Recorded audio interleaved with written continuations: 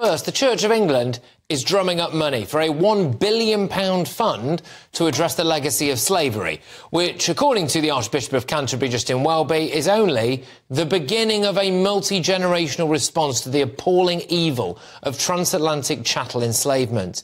It comes at the same time as the Church is hiring an anti-racism officer to, quote, deconstruct whiteness, and that's not all the Church has been wasting in its whopping £10 billion endowment on. Last week, all parishes were told to draw up a race action plan after a pro-BLM Bishop of Dover told the Church to embrace being woke. Meanwhile, Justin Welby is still doing his level best to thwart the government's Rwanda plan after he voted it down in the House of Lords today and said this. Rise in international human rights law grew out of the horrors of the 1940s, where a government that in 1933 in Germany had been legally and properly elected passed horrific laws that did terrible things.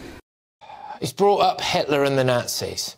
And let's not forget, the Church stands accused of helping migrants submit completely bogus asylum claims, all while parishes are closing at the fastest rate since records began.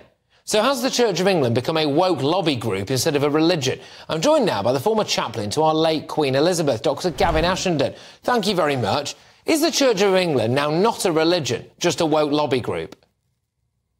Well, Patrick, it's doing a very good imitation of being a woke lobby group, if it is still a religion. The trouble is, the ideas the Archbishop of Canterbury is promulgating in the public space are anti-Christian. They've got nothing to do with the faith.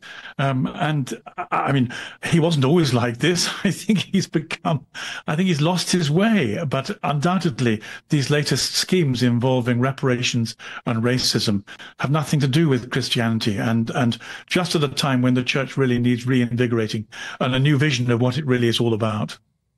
I mean, other religions aren't shy about their faith. Other religions are absolutely banging the drum. I mean, I would love to see the attendances at mosques versus the attendances at local parish churches and track their correlation and their incline or decline, respectively. But, you know, Welby here talking about a £1 billion fund to say sorry for slavery. Does he have anything to say sorry for?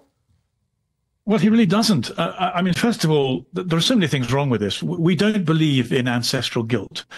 We believe in putting things right in this generation between people who've fallen out.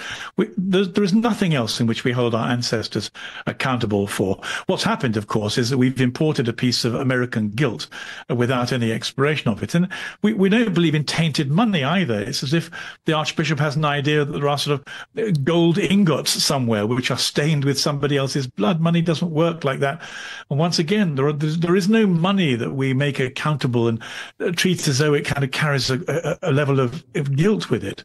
And most importantly, Christians don't believe in racism. We believe, that may sound a strange thing to do, but the trouble is racism is much too narrow a concept. The idea we fall out with our neighbour just because of the color of their skin is ludicrous.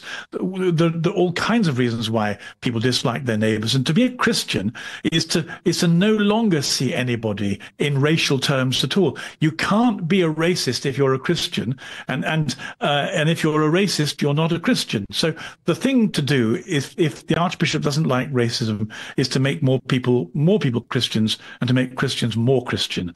What he's doing is a sub-Christian nonsense. Well, and indeed, some of the things that he has apparently been doing, or certainly under the Church's name, have actually been willingly baptising people who are certainly not Christian in order for them to game our asylum system. And what I thought was interesting about that as well is that they initially denied all of this stuff and said there's nothing to see here. And now, a couple of months later, they've decided to launch a review into it all. But look, thank you very, very much. It's great to have you on. I'll have you back on because no doubt it's only a week or so until Welby does something else like this. That's the former chaplain to our late Queen Elizabeth, Dr. Gavin Ashenden.